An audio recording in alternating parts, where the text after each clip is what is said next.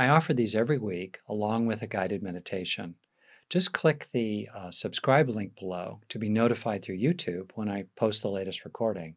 Or if you'd like to join us live, which would be great, just go into the description section below and follow the link along to be able to sign up for free. I'd like to begin with something that I will probably start doing more of, and which is to spend a few moments at the start, just as individuals and as a group together, offering good wishes to anyone you like. And in particular, I'm going to use this time myself, certainly tonight, in remembrance of one or more people for you that you may have lost, or or who may be in difficulty right now, aging, perhaps illness, perhaps they've recently died. And for tonight, for myself, I want to name a friend and teacher and major benefactor, Wes Nisker, who's really worth looking up if you don't know about Wes. For those who do, there's probably a smile amidst a tear thinking about him. Comedian, funny, deep Dharma teacher, highly practiced, longtime editor of Inquiring Mind magazine, and just a wonderful person who, in my own case, when I taught my very first workshop at Spirit Rock with the audacious title, The Neurology of Awakening, with my friend, Dr. Richard Mendias, we were the new kids on the block doing PowerPoint slides, in the Dharma hall. It was really different and definitely action-packed workshop, jammed full. And it could have been the end of my teaching career in the Buddhist world, but it was really the beginning because Wes happened to be in the audience and he told the powers that be, hey, these new kids on the block, give them another chance. And that was the beginning of many, many doors opening for me. Without Wes's help there, I don't know if I'd be here with you right now. So I just want to offer my sincere gratitude and blessing for Wes and deep, warm feelings for his family, particularly his daughter Rose, who I know. And if you knew Wes, you might join me in this. And if not, just feel free to offer your good wishes in any way you like to anyone you like for the next minute or so.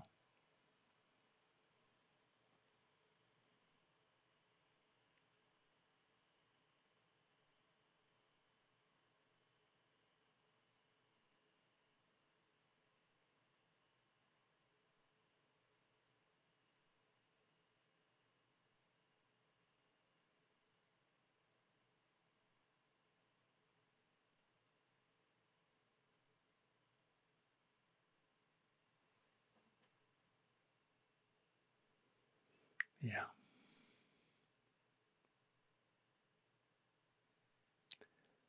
Okay. Thank you for participating in that. I was speaking of Wes Nisker, and I got the word this morning that he had died. I don't know exactly when, but it was quite recently. Okay. And that's actually a very appropriate segue to what I hope to talk with you about tonight,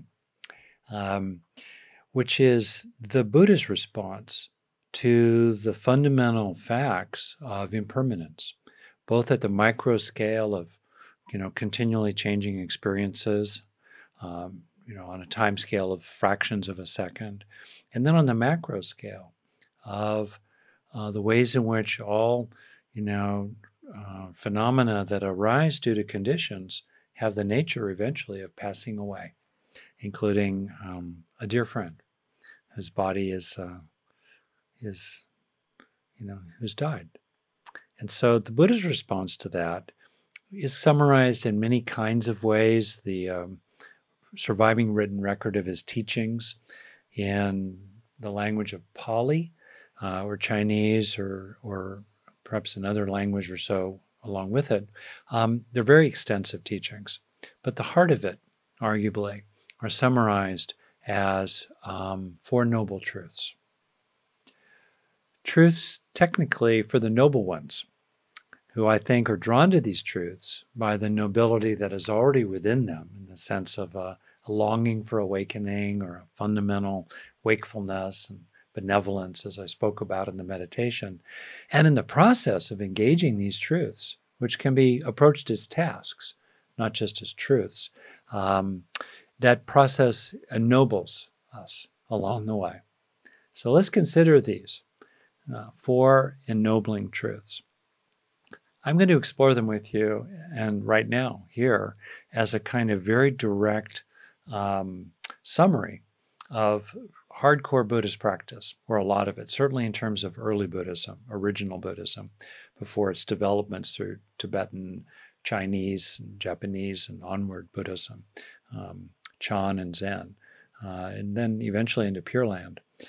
So consider this as a real opportunity to look squarely at your own practice and what it's like to be you, and what might serve you in your deepening in practice and your appreciation of the fundamentals, the essences of it all. So the first of the noble truths is in the language dukkha, and I'm going to be summarizing a lot of material for those of you that are very technically knowledgeable and very deep practitioners, including my friend Jim French. So feel free, if you like, to put in text sources into the chats or comments and so forth. And again, this is my version. With all the errors are my own. So dukkha, D-U-K-K-H-A, typically spelled dukkha. The truth of dukkha, there is dukkha. It's not that except in one regard, everything is dukkha. It's just, there's dukkha. So what is dukkha? What is dukkha? Dukkha is routinely mistranslated as suffering, which has many bad implications for practice. What dukkha actually consists of is three things. First, there's the observation that some experiences are unpleasant, even agonizingly so. Inevitably, living includes some unpleasant experiences. That seems true. Okay? The second attribute of dukkha is that all pleasant experiences end, one way or another. They change, they become something else. That also is true. And the third attribute of dukkha is the broad generalization that applies to all experiential phenomena, and arguably to most, if not all, of the attributes of the physical universe, in that everything, certainly everything in our stream of consciousness, is made of parts that are connected and changing. Thus, nothing has absolute self-existence, absolute solidity, absolute identity, absolute essence, which means that any effort to turn that which is connected into separated, in efforts to hold on to what is changing, including the sense of personal identity, are a prescription for suffering. Okay? So we have these three attributes, and you can observe them directly in your own experience.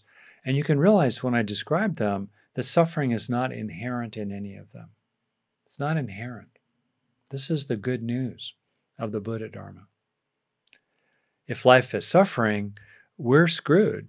And the best we can do is meditate to such a point that somehow we avoid a rebirth. And that's kind of the logical progression you'll find in some quarters, which I just think is deeply wrong and not what the Buddha taught. So, for example, yes, there are unpleasant experiences. There is pain, but do we need to suffer it? We suffer it when we, get angry at ourselves for making a mistake. We blame others for our pain. We feel ashamed that we have pain. These are ways that we make ourselves suffer, but pain otherwise is just pain. It's just pain. It's just unpleasant. Second, yes, pleasant experiences end, but they're often followed by another pleasant experience. Meanwhile, even as this pleasant experience ends in this particular tile in the mosaic of your mind, other pleasant experiences can be happening over here, and um, uh, unpleasant experiences end as well. So the fact that pleasant experiences end does not inherently produce suffering. There's a kind of weaselly term, in my view, that gets slipped in here that says, well, the fact that all experiences are ending, including pleasant ones, makes all experiences, including really pleasurable experiences, unsatisfactory. Notice what gets slipped in there, unsatisfactory. Now, in English, unsatisfactory is a drag. Like kid turns in a book report in school, that's an unsatisfactory book report. That's a ding, right? That dinner I had with my friend, that was a really unsatisfactory meal.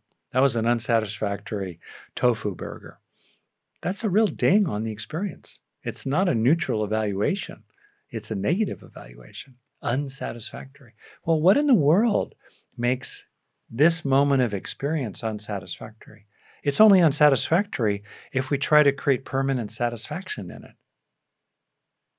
If we let go and we just let our experiences flow in the instant of experiencing a wholesome, beautiful, lovely, tasty, etc. experience, is thoroughly enjoyable and thoroughly satisfying in the moment it's occurring.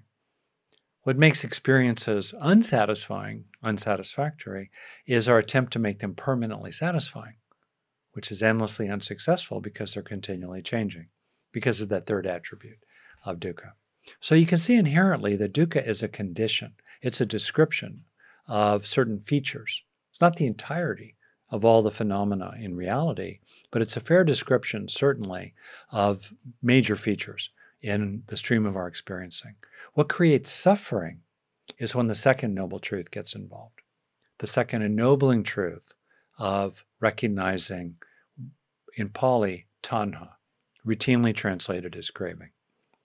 Craving plus dukkha equals suffering. Dukkha without craving is equanimity, is peace, is frictionless contentment. It's like living is a kind of rope moving through our hands. This is a metaphor from Joseph Goldstein. As the rope moves through our hands, some of the fibers in it are kind of pokey and unpleasant. As it moves through our hands, some of the fibers are really beautiful. So far, so good. No suffering, just experiences. It's when we clench around the rope. It's when we apply tanha to it, T-A-N-H-A, the second noble truth for craving. That's when we create friction. This is the fundamental engine of suffering, tanha. Suffering is not inherent in living. Now, as biological animals, beings that evolved very layered systems to crave, sometimes intensely, with drives to fight with or run from what's unpleasant, or to hold on to and get greedy about and get possessive about what's pleasant. Yeah, the tendencies of tanha are pretty intense. In a lot of ways, deep practice is swimming against numerous highly evolved biological currents, which for me is appropriate to recognize and appreciate, why it can be challenging to practice. But with practice, increasingly, and that's what the third and fourth ennobling truths are about, we can live in dukkha, free of tanha, or at least freer and freer along the way. And that is a profoundly hopeful possibility. I'm struck often by the consequences of this mistranslation, this misguided translation of dukkha as suffering, and their preoccupation and the erroneous presumption that living is inherently unsatisfactory. I think it's a kind of strategy that, I can understand why it developed to motivate people, particularly in monastic settings, toward renunciation. If you're making the case that ordinary life is basically a drag, it's inherently unsatisfactory, it's inherently suffering. If you're going to make that case, that's a way to motivate people to practice in renunciate settings, disengaged from the world, and to practice fiercely so that somehow they will achieve various attainments that will disrupt their rebirth into this vale of tears. I mean, I get that.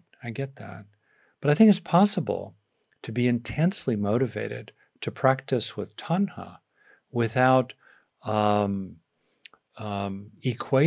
dukkha with suffering. Because if dukkha is suffering, we're really screwed. No, dukkha is simply dukkha. It's what we add to it with tanha, with craving, that makes us suffer and harm ourselves and others. Wow, this is such good news. If you pay attention to Western Buddhist stuff, certainly in English, I don't know what the translations are in other languages, but since probably some of the primary, translations in early movement of Buddhism into the West were through English, this approach may have, infected other languages as well, but you'll routinely find that there's this conflation of dukkha with suffering.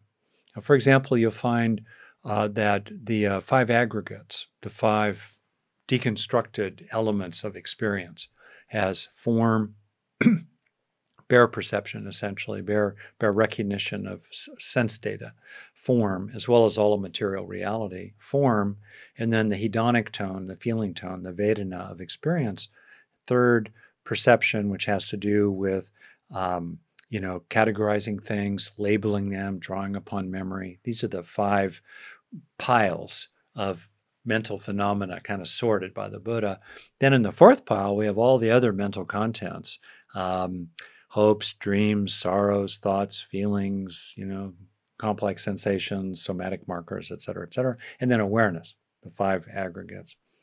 They are routinely described as suffering. Well, they're dukkha, because all 5 elements of our consciousness have the nature of dukkha, in that sometimes things are unpleasant there, pleasant things in the stream of consciousness, and everything in the stream of consciousness exists emptily, absent, empty of absolute essence or identity. Yeah, that's true, but that's not inherently suffering. So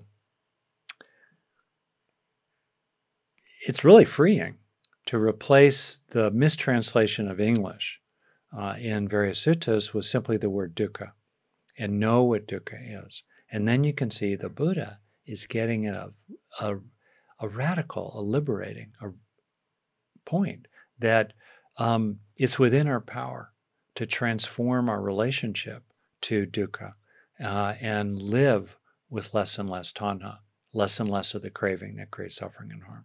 That's fantastic. And so the question becomes, what are you doing in your own life to live with dukkha, with less and less tanha? Or as I kind of summarized for myself, and I'm still working on it, walking out of a retreat many years ago, cling less, love more. It kind of summarized a lot of Dharma practice for me. Cling less, love more. Okay? So then we have the 3rd ennobling truth, in Pali, nirodha, which is often translated as cessation. Cessation of what? And then I see something from someone I've learned a lot from, Brenda there. The Buddha made a really important distinction between tanha and chanda. In other words, between craving and wholesome desire. I too have an intense desire for social justice. And sometimes, I admit it, some tanha gets in that mix. Okay. And sometimes we do have to live by tanha. We crave pulling our kids out of a burning building, maybe. We might be in a desperate physical situation and we just totally get intense to survive. Okay. But much as we can, be aware of when you're getting into tanha and disengage as soon as you can. And to find that there are ways to be very determined, even fiery, passionate. None of those are anti-Buddhist qualities. It's the contraction, the insistence, the personal identification with various things that are the hallmarks of craving. In your body, you can feel the kind of contraction around things, or intensity around things, insistence around things. Hallmarks of craving. Okay. So then we have cessation. Cessation is a really interesting word, and I think we can understand it in three extremely important kinds of ways. One way to understand it is in terms of a very unusual condition that occurs in a general sense in the minds of a meditator, in the mind of a meditator, typically classically moving through the right concentration element of the Eightfold Path through the four jhanas, these non-ordinary states of consciousness, and then moving into these additional four, sometimes called formless jhanas, or sometimes called formless realms. Are they actually realms, or are they extraordinary states of mind within ordinary reality? Whatever they are, in that progression, then there's nirodha, cessation.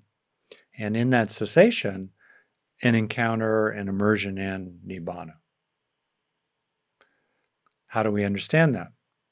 Now we're into some pretty hardcore stuff. One way to understand it is that there's simply a progression of states of consciousness that become increasingly subtle. Various people describe them. I know numerous people who've gone through these trainings through Paul Oxidau and other sources. Shinzen Young, Tina Rasmussen, Shala Catherine, Stephen Snyder, a couple other people, Lee Brasington, someone else will come to my mind in a moment, really teach this progression. It's just many people have moved through this progression. One way to understand cessation is that there's a cessation of any kind of ordinary consciousness within an ordinary body occurring within ordinary reality. Lights out. Stephen Snyder, who will be coming back and teaching pretty soon as a guest teacher, described it to me as basically in the approach to cessation, there are some remaining wholesome qualities of mind. It's not like getting an anesthetic that knocks you out and then you wake up later. And then when you come back, it's as if you're coming back from the most refreshing nap of your life. He describes it as also being aware of the furniture rearranging.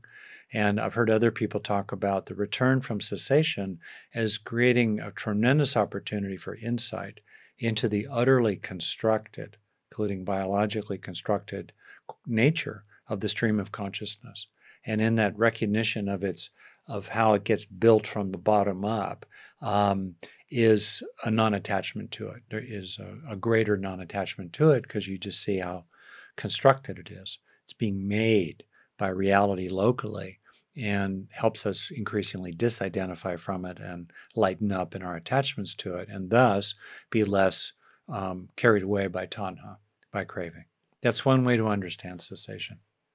Okay? It's an extraordinary state of unconsciousness that has very beneficial effects that have been well identified and well practiced in meditative traditions. I have not experienced it. Okay. Second way to understand cessation is that it's an encounter with an unconditioned reality. This is a very debated topic in the Buddhist tradition. People who are scientific materialists, maybe serious atheists, or real maybe agnostic, but basically they're not interested in, or they don't think there is an alternative to reality, to the Big Bang universe. Others, and in my view, the Buddha was indeed speaking to this because in my view and experience, it's actually true that there is an unconditioned reality. Unconditionality is its primary, or is certainly its minimal distinguishing feature, in that there's the absence of conditioned phenomena. Therefore, there's no time. Eternity. It's timeless. There's not movement in it. There's a vastness, a stillness. And one way of understanding Nibbana is that this is the realm of Nibbana, the unconditioned, unconditionality, represented in Chan in some ways as absence. It's the fertile field in which presence is continually emerging and passing away. Language breaks down. Many people make the maneuver, I think it's a maneuver of kind of evading a discussion of whether or not there actually is an unconditioned reality as in the ground of all. They say, well, it's not useful to describe, to get into ontology about something. Does something actually exist? I think if there actually is an ultimate unconditioned ground, why the heck not be interested in it? It either exists or it doesn't. Either one's remarkable. Either option is remarkable. So that's the second way of understanding cessation. And then a third way of understanding cessation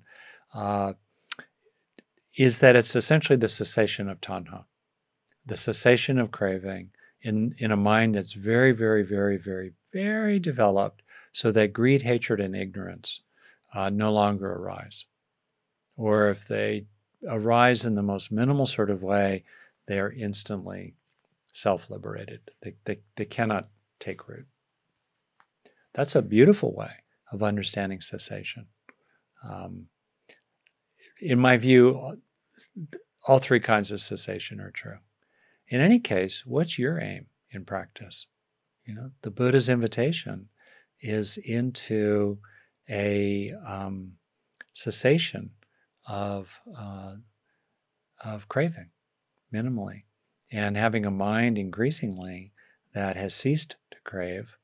And in my view, clearly, he was recommending a growing capacity to, in some sense, be in touch with unconditionality, that which is unconditioned, which may also, as later traditions have taught, and other contemplative traditions have taught in this world, that the unconditioned ground of all also has qualities of awareness woven into it, kind of a fundamental transpersonal consciousness and even love.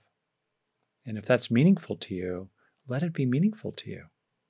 And don't evade a real consideration of it. Cessation, nirodha. Okay? And then the fourth ennobling truth, the path of cessation, the path to cessation, the path of ceasing. There is a path. And you may know this path. It has 8 elements, and they're organized in 3 sections, in effect, that have to do with the 3 pillars of Buddhist practice: sila, samadhi, and panya. Sila, translated often as restraint, maybe a better, broader translation, because it's not just about restraining the bad, it's about promoting the good, would be virtue, morality sometimes. But it's, grounding in a fundamental decency, a fundamental good character, sila. Second, samadhi, purification of mind and training of the mind. And then panya, wisdom, insight, understanding, wise view. So in the Eightfold Path, we have, I'm going to kind of do it out of the very common order, consistently with the order I gave it there. So what's under the heading of virtue in your own practice? We have 3 elements there. I'll use the word right rather than wise, because it has a certain edge to it that could well be a good translation, a little better translation than wise, although it's both right in the sense of being correct and auspicious and moral, as well as wise in terms of practical self-interest. Okay, so we have right speech, 6 attributes of right speech. The speech is right or wise if it's well-intended, actually beneficial, true, timely, without harshness, and ideally wanted. Right speech. The 3 elements of cessation. So the way I summarized them, just to go back very briefly, that I see, and maybe there are others, but I can see these 3 ways that cessation is spoken of. 1, it's a kind of a meditative state. It's not even a state. It's like a stateless state. But basically, it's a kind of a person practices, they're aware, minimally aware in a place of just pure awareness, and then lights out, and then lights on, some minutes later or even an hour or 2 later. And then that has benefits. And it's laid out in the Buddhist blueprint as an important thing to do. Another way of understanding cessation is that it's a cessation of, it's a dimension, a something or other, that in which there's a cessation of conditionality. There are no longer conditioned and therefore impermanent phenomena. A person is stepped out of conditioned reality and in some way has accessed or become aware of or permeable to that which is unconditioned, not determined, and therefore, since it's unconditioned, it's timeless, etc. Third way to understand cessation is a cessation, or at least over time, on the way to cessation or serious reduction of greed, hatred, and delusion. Okay, so Eightfold Path, right? We have right speech and we have right livelihood. Living in the world, ethically, virtuously, right livelihood. And then we have also right action, which is summarized as the 5 precepts of not killing, not stealing, not lying, not being intoxicated, and not harming through sexuality. They're more complicated than that, but that's a good summary. And then we have so those are the 3: right speech, right livelihood, and right action, which at bottom are very much about non-harming. Then we have the samadhi aspects of mindfulness, right? And right concentration, training the mind, developing the mind. And right effort, in which we are releasing what is painful, stressful, unwholesome, and cultivating that which is wholesome. That's right effort. Lots of times people approach Buddhism or teach it as if it's a one-fold path of just pure mindfulness 24/7.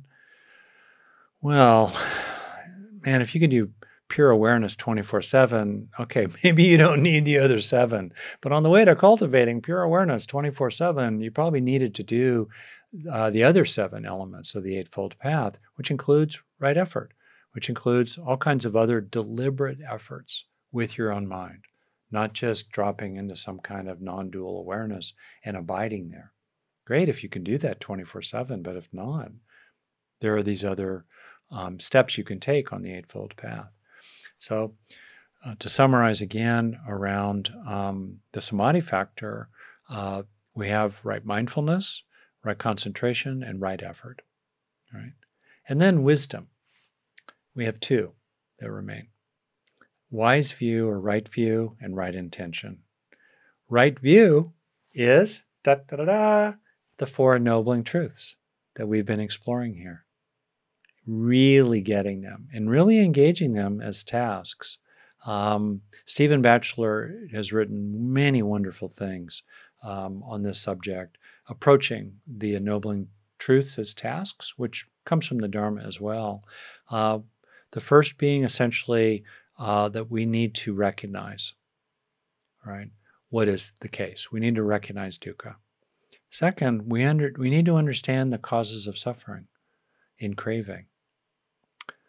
Third, we need to realize that it's possible to reduce on the way to ending and ceasing, remainderless ceasing of the forces of craving. And then we must realize this in our practice over time in the Eightfold Path. All right. So, right view, essentially the Four Noble Truths, and then finishing up on the last, and you might even say the most important of the elements of the Eightfold Path is right intention. Right intention. What are your intentions? And it's interesting that right intention is summarized in its three qualities. One is the intention to be unattached to sense pleasures, which has both a positive and a negative valence. It's basically the intention to become increasingly free in relationship to the hedonic tone or feeling tone, in Pali, the Vedana of experiences. Some experiences are pleasant. Can you intend to be free in relationship to their pleasures? Some experiences are painful. Can you intend to be free, which means to rest in equanimity as you bear what is painful? And that's a fundamental intention. A second major intention under right intention is the intention of non-harming broadly, which includes yourself. A person could practice for a lifetime in a very rich way just around the intention of non-harming of others and oneself, including in very, very subtle ways, non-harming. And then third, not ill will. Interesting. Not ill will. It's interesting that both not harming and not ill will are very socially situated in our relationships. And ill will is the will for ill. It's like meanness, cruelty, contempt, disparagement, sneering, snark, kind of ill will, wanting them to pay. That's really different from seeking justice. Ill will is really different also from standing up for yourself. It's like, are you there to do them dirt? That's ill will, And the Buddha called that out because, as researchers have shown, we're very vulnerable to that in our social packs, including toward outliers, those who are other than us, ill will. So that's right intention. So here we have it. We have these four, they seem facts, right? There is dukkha. There is craving. There can be a cessation of the engines of craving. And there is a path of practice that embodies less craving and less suffering along the way and leads to complete liberation of the heart, which has been realized fairly rarely in its fullness, but has certainly been realized hundreds, thousands, perhaps millions of times over the 300,000 years that humans have walked the earth. So the question bottom line is, what are you going to do? What am I going to do? We're going to finish the formalities here in a few minutes. How shall we be? How shall we live? And to me, that is what is so incredibly hopeful about the Buddha's deep teachings. Here is someone who was prepared to suffer immensely through the Jain practices of his time, and he came to see that that wasn't the path. There was a middle way that needed to see dukkha squarely. And imagine the life of the Buddha 2,500 years ago. No anesthesia, people dying in childbirth, slavery was routine, brutal wars, famines, disease, a lot of unpleasant experiences.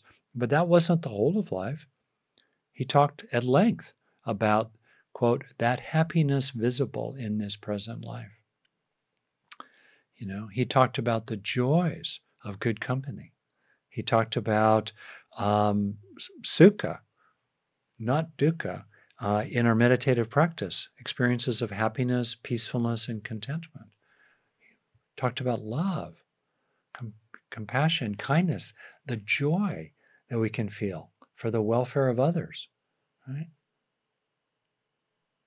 But to deal with dukkha and to deal with our craving biology, we got our work cut out for us. Don't kid yourself. We can't kid ourselves. And in this process of practicing with dukkha and tanha, right, on the road to nirodha, we need each other. We need each other right here. We're practicing together, aren't we? It's really touching. As my friend James Barris said, as we struggled at Spirit Rock to develop more sense of community there, he said there are 3 jewels, not just 2. There is the jewel, certainly, of the teacher and the teacher within, and there is the jewel of the teaching. There's also the jewel of the community of the taught, of people who practice together in community. So here we are together. Well, I'm going to respond to a question that just came in 26 minutes afterward, and then maybe we can just sit for a minute together and let all this sink in. So let's see. Joyce asks, where does metta fit in to the Four Noble Truths? Great question. So the Buddha taught for about 40 years. A lot of teaching, and there's a lot of scholarship about the age of the different suttas, and then trying to figure out loosely when he taught what, because partly sometimes he refers to where he is when he offered a teaching, and all that, of course, has a fair amount of noise amidst the signal, because the earliest surviving written records come from times that are 2 or 3 centuries after the Buddha passed away. So there's some controversy about that. That said, in the teaching stream, among many things, there was a description of what are called the 4 Brahma Viharas, dwelling places, viharas, where do you dwell, and what dwells within you, and Brahma being very exalted. And these 4 qualities in Pali, metta, karuna, mudita, and upekkha, loving kindness, compassion, happiness for others, and equanimity. These are available to us, even without being like the gods.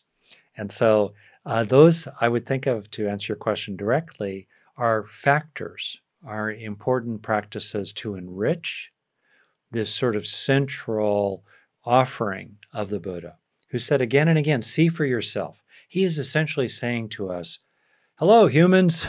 It is said that basically soon after his awakening, he, ran into his teaching companions on the path, or practice companions rather, on the path recently, who could see that he was just lit up and something extraordinary had happened.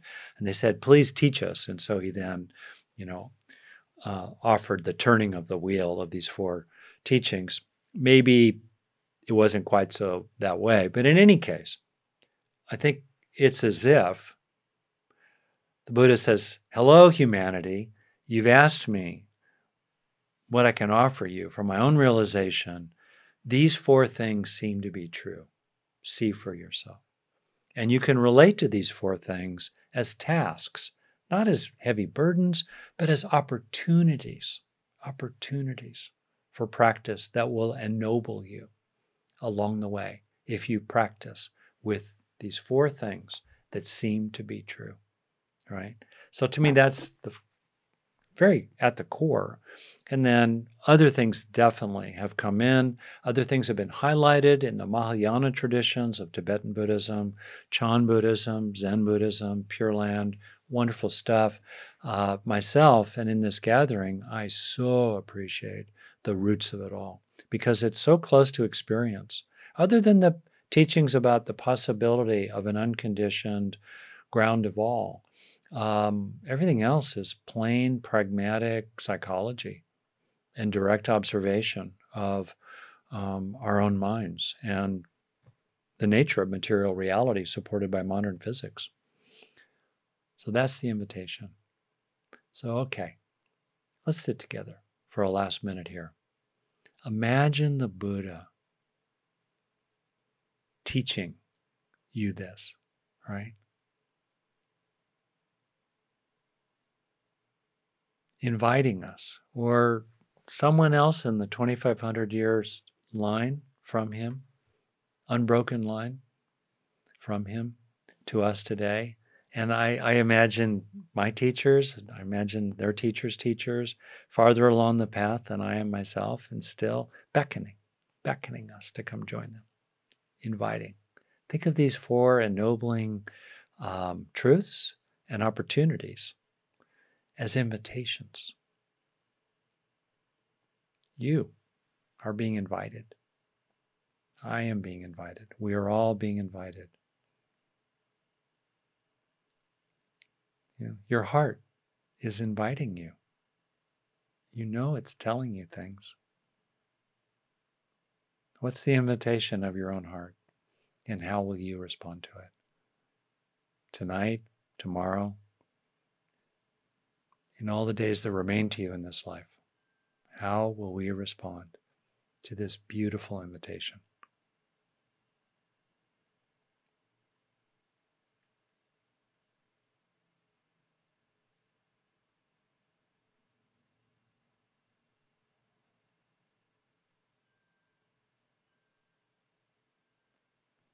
Thank you for your attention. Thank you for your practice. Thank you for your support of others. Thank you for your support of me. Take good care. And the Buddha's final words in Stephen Batchelor's translation, which I love: things fall apart. Tread your path with care. Things fall apart. Tread your path with care. Thank you.